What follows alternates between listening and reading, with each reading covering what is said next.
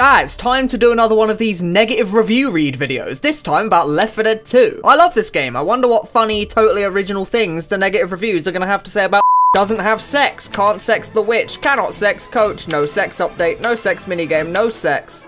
What a surprise. What the heck are you doing looking for negative reviews? The game aged extremely well for 10+ years and is still in the top 50 games on Steam. Buy this game already. Do you think these people actually think they're being helpful by doing this? It's the same thing every single time I do one of these. Don't any of you have anything unique to say? I hate Denmark.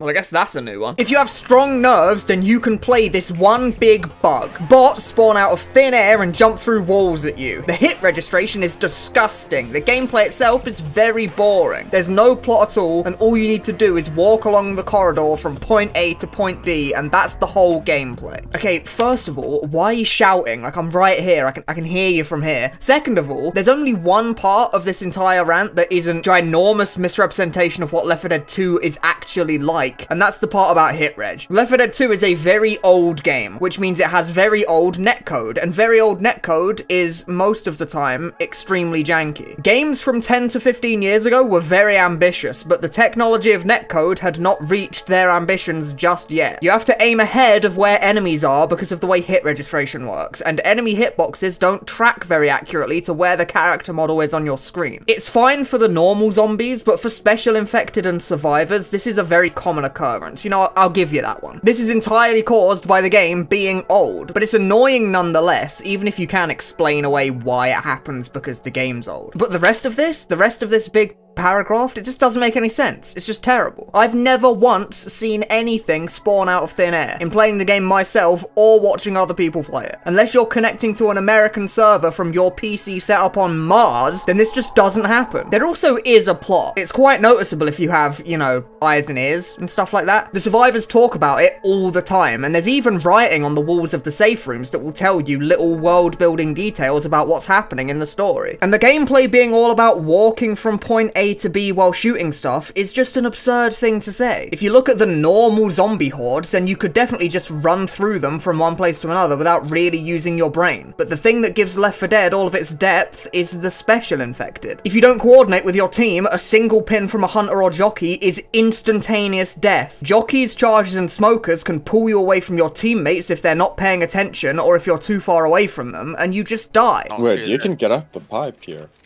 Yeah. Yeah, that's what. Oh. Oh no. Fuck my life. And then witches and boomers prevent you from just running around and shooting anything that moves. Don't shoot. Bro, have you still got your pipe bomb? Have you still got your pipe bomb? Oh, Oh my god, it's huge! Oh my fucking god! Glitch That was a abusers. crazy play. Glitch abusers! I pushed you out the window! There's a ton of thinking required to not get completely torn apart in Left 4 Dead 2. And on lower difficulties, you might just get away with turning your brain off. But on the higher difficulties, or against actual human opponents, just running from one place to another is just straight up a bad idea. But if you don't believe me, and you still think the game is boring, then consider the following. I leaved for died, and then I said to myself, what if there? It was chosen. Bruh in brackets. What am I doing with my life? It's just not even funny.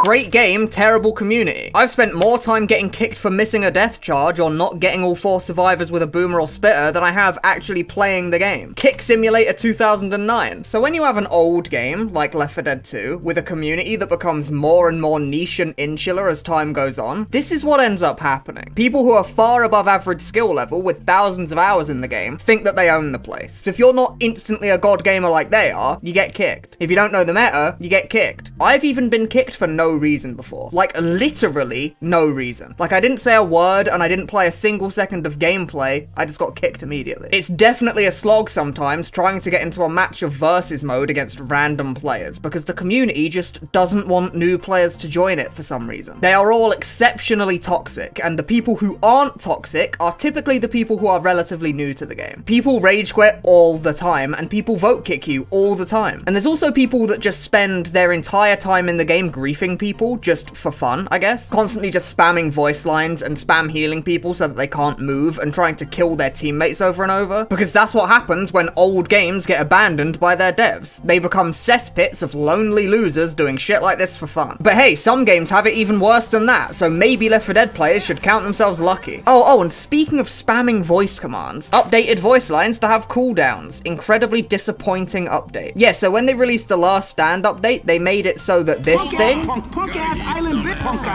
that people likes to do, the funny thing where they spam voice lines, they made it so that you couldn't do that constantly. They made it so that these voice lines had a cooldown, which some people, the people that liked to turbo spam them, were really disappointed about. But then a little while after the update released, they reverted this change and gave people their silly wacky haha voice lines back anyway, so I guess all's well that ends well? I don't know, the voice line spam is exceptionally annoying. How ADHD riddled does your brain have to be to do this literally non-stop anyway? I think the real solution to voice line spam is to just give people a way to turn it off on their end, so that guy can... Mister, if one of us spam voice lines to his heart's content, I just don't have to listen to it on my end. But to my knowledge, there's no way of actually doing this in the game right now. But you know, it would be nice to have an option to at least have the guy who's constantly team killing me to have to do it quietly instead of being able to do it while spamming voice lines in my ear hole the entire time. Shameless ripoff of Back 4 Blood, SMH my head. No, because the Left 4 Dead came out sooner, because it's not even way.